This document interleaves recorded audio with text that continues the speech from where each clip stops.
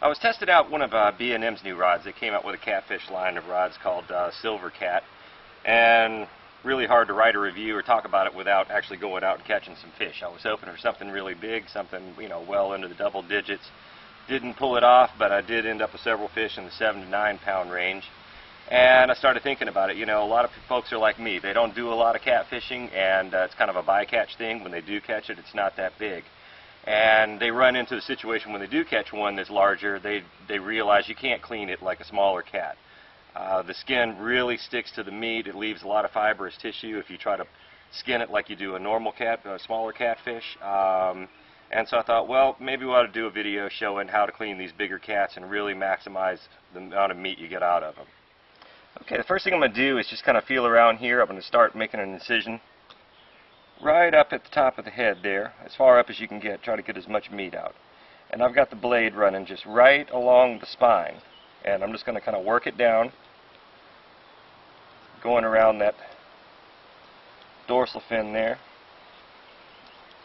And I'm feeling the rib cage the whole way down. I can feel the tip hitting it. And as I'm working my way down, getting towards the end there, all of a sudden I don't feel the tip hitting it anymore. I'm just going to separate the meat away. Okay, now I'm going to push the blade all the way through. I'm keeping it flat against the spine, and it's going to come out the bottom there. There we go. Okay, and I'm going to work it down. Just kind of ease it along, sliding it along the spine.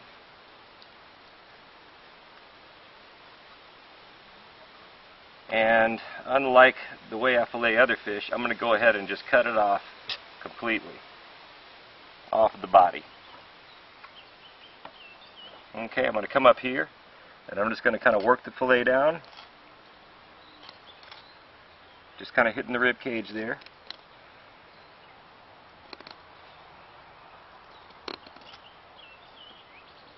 Alright. This is tough to video, by the way. I haven't figured out a good way to do it yet. So I'm doing the best I can. Alright, now I'm just kind of taking it down to the edge of the rib cage there. There's not a whole lot of meat on the rib cage, so you're not going to waste a whole lot. Okay, when I get it down there, I'm just going to go ahead and trim it off. I say I'm going to trim it off.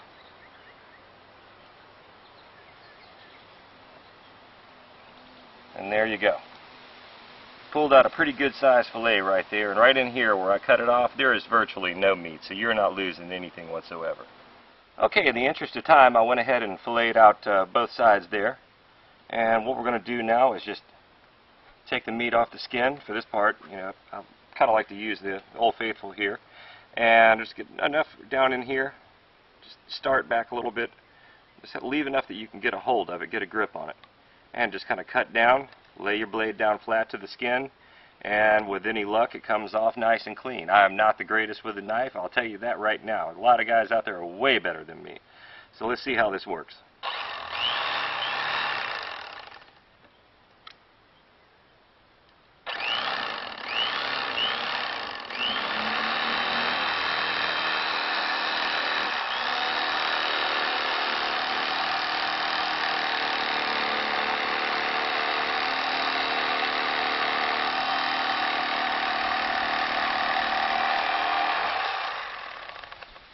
Okay, with any luck, I didn't mess this one up too bad.